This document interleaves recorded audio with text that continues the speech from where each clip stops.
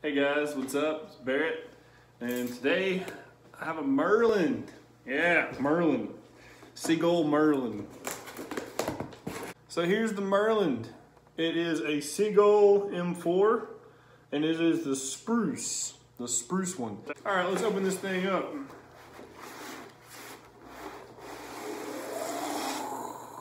All right, cool case. Could have just used this as a case, huh?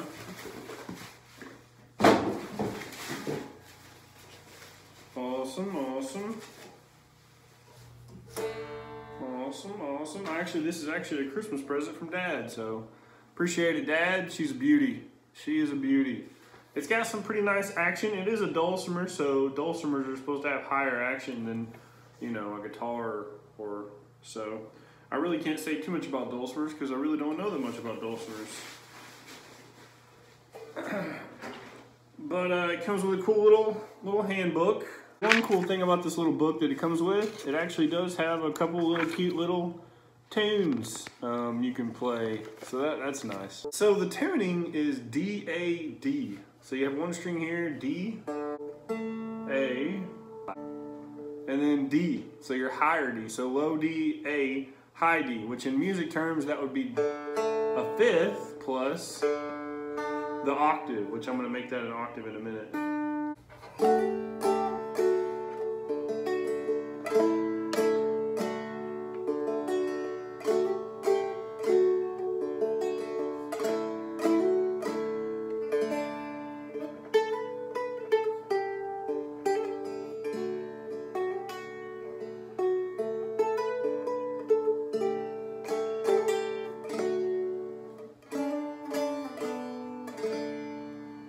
So one really cool thing about this instrument, the Merlin, is that it's something called diatonic. Now what that really means in musical terms is diatonic is just when every single note works well together and it's in a key or a scale. Now since it's tuned in D, A, D, that's all going to be in the key of D. In this case, the instrument is literally fretted to D major because D major would be whole step, whole step, half step, whole step, whole step, whole step, half step. Now if you're ready to play this instrument, what you're going to do is you're going to put your finger at the very end of the fret. Because if you do the middle of the fret, it's not going to sound as good. And if you do the back of the fret, you don't ever play the back of a fret on a string instrument. It doesn't work well.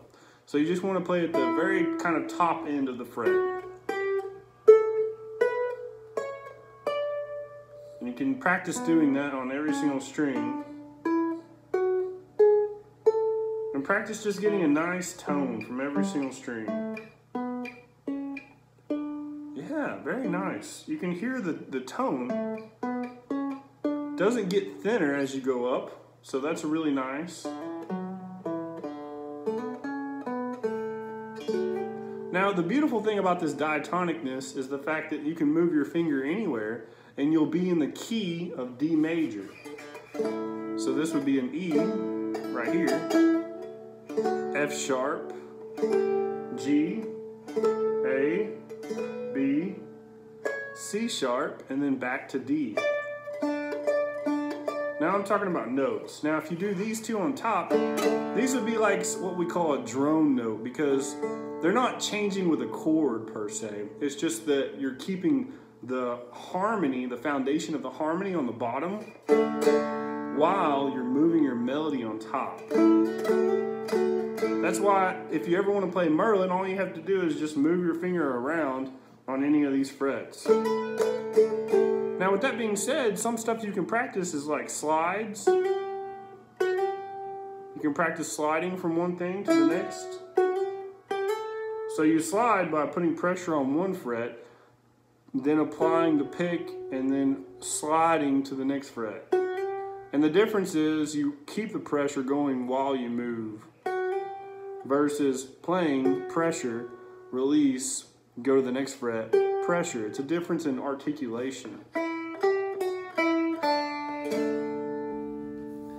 So let's play some chords. So here's just some basic first chords to kind of play around with. You have open, open, open for D, or you can have open, open 2 for D, Or you can have open, open.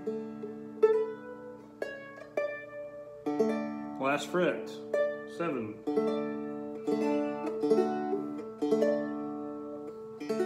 So all those are D's, because the instrument's tuned in D.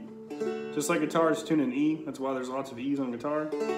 Then you can get G by doing open, 1st fret, 3rd fret, which I recommend using your first finger on the 1st fret and your pinky on the 3rd fret, because that 3rd finger is going to be hard and awkward. So that's why one good thing when you're just starting this instrument is just practice just playing your different frets with your fingers.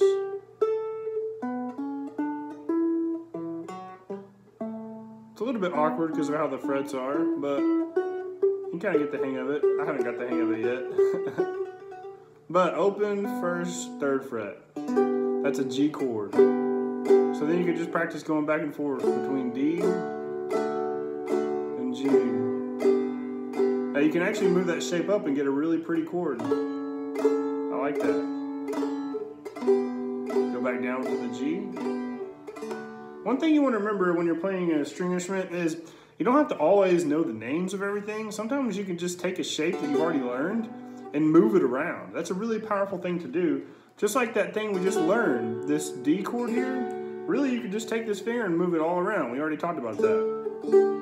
So in essence, that's kind of the same thing, but you take any shape on this instrument especially and move it around and you have all kinds of different chords. So shape as in this fret to this fret. So down a string over 2 frets. Move that anywhere.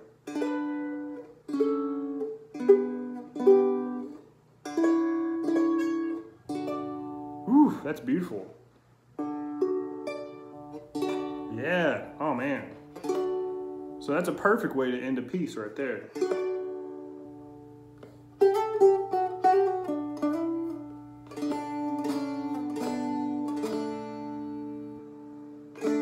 So that's a D chord and a G chord. You can do an A chord by doing 1st fret, open, 1st fret. So it's a little bit awkward. Some people might use the 1st finger. You could do that. So 1st finger, 1st fret, open, 2nd finger maybe. That's kind of awkward for me. I don't really like that much. I would use the 2nd finger, 1st fret, kind of like you're doing a G chord on guitar.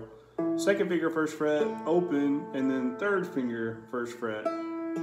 That gives you a type of A chord.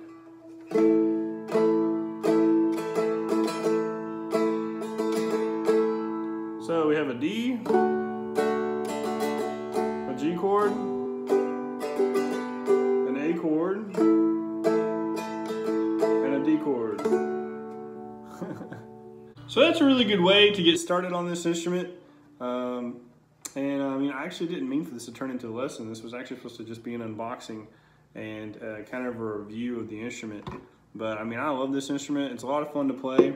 If it's the first instrument you've ever played before, it'll be a good one. It's a really good instrument. It's kind of like ukulele in that it's a really good instrument for a first timer. But even if you're a guitarist or a bassist and you just want kind of an instrument to play around with, honestly, this is a cool one. So thanks for watching, guys. This is the Seagull Merlin M4 Spruce. And if you want, me to do more video tutorials on the Merlin or whatever, just let me know. I'll see you on the next one.